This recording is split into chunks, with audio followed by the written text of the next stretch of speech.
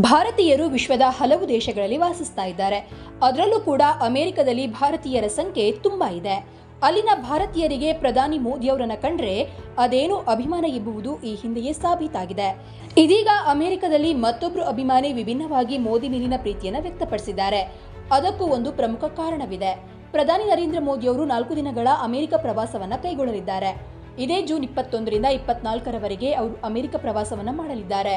ಅವರ ಭೇಟಿಯ ಹಿನ್ನೆಲೆ ಅಮೆರಿಕದಲ್ಲಿ ವಿವಿಧ ಕಾರ್ಯಕ್ರಮಗಳನ್ನು ಆಯೋಜಿಸಲಾಗ್ತಾ ಇದೆ. ಹಾಗೆಯೇ ಮೋದಿ ಅಭಿಮಾನಿ ಕೂಡ ತಮ್ಮ ಕಾರಿಗೆ ಎನ್ ಮೋದಿ ಎಂಬ ಹೆಸರಿನಿಂದ ಅಲಂಕರಿಸಿದ್ದಾರೆ. ನಿಜಕ್ಕೂ ಈತ ತನ್ನ ಕಾರಿನ ನೋಂದಣಿ ಫಲಕದ ಮೇಲೆ ನರೇಂದ್ರ ಮೋದಿ ಹೆಸರನ್ನ ಬರೆಸಿದ್ದಾರೆ. ಅಮೆರಿಕದಲ್ಲಿ ನೆಲೆಸಿರುವಂತಹ ಈ ಭಾರತೀಯರ ಅಭಿಮಾನಕ್ಕೆ ಬಿಜೆಪಿ ಸದಸ್ಯರು ಮೆಚ್ಚುಗೆಯನ್ನು ವ್ಯಕ್ತಪಡಿಸಿದ್ದಾರೆ. ಈ ವ್ಯಕ್ತಿಯನ್ನು ಅಮೆರಿಕದ ಮೇರಿಲ್ಯಾಂಡ್ನಲ್ಲಿ ನೆಲೆಸಿರುವಂತಹ ರಾಘವೇಂದ್ರ ಅಂತ ಗುರುತಿಸಲಾಗಿದೆ. ಈತ ಪ್ರಧಾನಿ ಮೋದಿಯವರ ಅಮೆರಿಕ ಭೇಟಿಗಾಗಿ ಕಾತುರದಿಂದ ಕಾಯ್ತಾ ಇರೋದಾಗಿ ತಿಳಿಸಿದ್ದಾರೆ. ಪ್ರಧಾನಿ ಮೋದಿ ಮೇಲಿನ ಪ್ರೀತಿಯಿಂದಾಗಿ ಅವರು ತಮ್ಮ ಕಾರಿನ ಮೇಲೆ NMODI ಎಂಬುವಂತಹ ನಂಬರ್ ಪ್ಲೇಟ್ ಅನ್ನು ಬಳಸ್ತಾ ಇದ್ದಾರೆ. ಈ ನಂಬರ್ ಪ್ಲೇಟ್ನೊಂದಿಗೆ ಮೋದಿಯವರನ್ನ ಸ್ವಾಗತಿಸಲಿದ್ದಾರೆ ಅಂತ ಹೇಳಲಾಗಿದೆ. 2016ರಲ್ಲಿ ಪ್ರಧಾನಿ ಮೋದಿಯವರನ್ನ ಸ್ವಾಗತಿಸುವ ಸಲುವಾಗಿ ಎನ್ ಮೋಡಿ ಪರವಾನಗಿ ಫಲಕವನ್ನು ಅವರು ಖರೀದಿಸಿದ್ರು ಅಂತ ತಿಳಿದು ಬಂದಿದೆ. ಈತ ಮಾತ್ರವಲ್ಲದೆ ಅಮೆರಿಕದಲ್ಲಿ ಇಂತಹ ಅಭಿಮಾನಿಗಳು ಹಲವರಿದ್ದಾರೆ. ರಾಘವೇಂದ್ರ ಅವರಂತೆಯೇ ಭಾರತ ಮೂಲದ ಮತ್ತೊಬ್ಬರು ಅಭಿಮಾನಿ ನ್ಯೂಯಾರ್ಕ್ನಲ್ಲಿ ರೆಸ್ಟೋರೆಂಟ್ ನಡೆಸ್ತಾ ಇದ್ದಾರೆ. ತಮ್ಮ ರೆಸ್ಟೋರೆಂಟ್ನಲ್ಲಿ ಮೋದಿ ಮೇಲಿನ ಅಭಿಮಾನಕ್ಕೆ ಹೊಸ ಥಾಲಿ ಖಾದ್ಯವನ್ನು ಪರಿಚಯಿಸಿದ್ದು, ಮೋದಿಯವರ ಅಮೆರಿಕ ಭೇಟಿಗೂ ಮುನ್ನ ಇದನ್ನು ಪರಿಚಯಿಸಲಾಗಿದೆ. ಇವರು ಕೂಡ ಭಾರತ ಮೂಲದ ಶ್ರೀಪಾದ್ ಕುಲಕರ್ಣಿ ಎಂದು ತಿಳಿದು ಬಂದಿದೆ. ಅವರು ತಮ್ಮ ಹೊಸ ಥಾಲಿ ಖಾದ್ಯಕ್ಕೆ ಮೋದಿಜಿ ಥಾಲಿ ಅಂತ ಹೆಸರಿಸಿದ್ದಾರೆ. ಹೇಗೂ ಅಮೆರಿಕದಂತಹ ದೇಶಗಳಲ್ಲಿ ಭಾರತೀಯರಿಗೆ ದೇಶೀಯ ಆಹಾರ ಸಿಕ್ಕರೆ ಅದೇನೋ ಖುಷಿಯಂತೆ. ಅದರಲ್ಲೂ ಖಾದ್ಯಕ್ಕೆ ಪ್ರಧಾನಿ ಮೋದಿಯವರ ಹೆಸರಿಟ್ಟಿರೋದು ಅಮೆರಿಕ ಭಾರತೀಯರನ್ನ ಸೆಳೆಯಲಿದೆ. ನಮ್ಮ ಕರ್ನಾಟಕ ಮೂಲದವರು ಕೂಡ ಅಮೆರಿಕದಲ್ಲಿ ಹಲವರಿದ್ದಾರೆ. ಇತ್ತೀಚೆಗೆ ಬೆಂಗಳೂರಿನ ವ್ಯಕ್ತಿಯೊಬ್ಬರು ತಮ್ಮ ಸ್ಕೂಲ್ ಪ್ರಯಾಣಕ್ಕೆ ಬಳಸ್ತಾ ಇದ್ದಂತಹ BMTC ಬಸ್ಸಿನ ನಂಬರ್ ಪ್ಲೇಟ್ ಅನ್ನ ತಮ್ಮ ಹೊಸ ಟೆಸ್ಲಾ ಕಾರಿನ ನಂಬರ್ ಪ್ಲೇಟ್ಗೆ ಬಳಸಿದ್ದು ಕೂಡ ಇತ್ತೀಚೆಗೆ ತುಂಬಾ ವೈರಲ್ ಆಗಿತ್ತು. ಹೇಳ್ತಾ ಹೋದ್ರೆ ಇಂತಹ ಹಲವು ಉದಾಹರಣೆಗಳಿವೆ.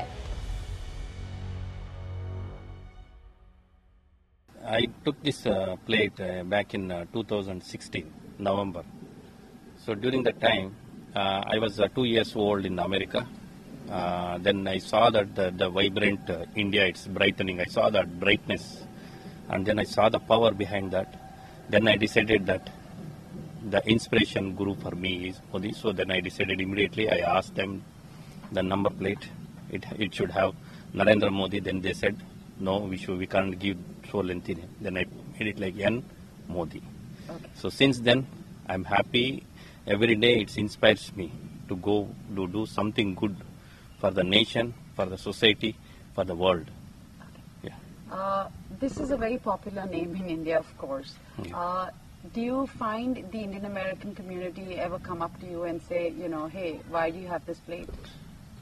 Yeah, most of the people who connected to me, they know that what I am doing and how I am contributing to the nation, how I am contributing to the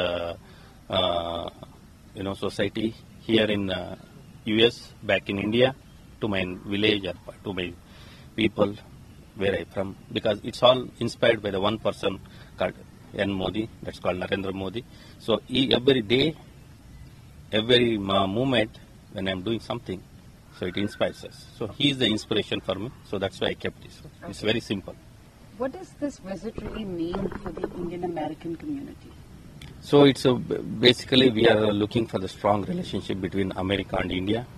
So we are looking very good relationship we wanted to build with America. So we're looking forward that so Modi is coming.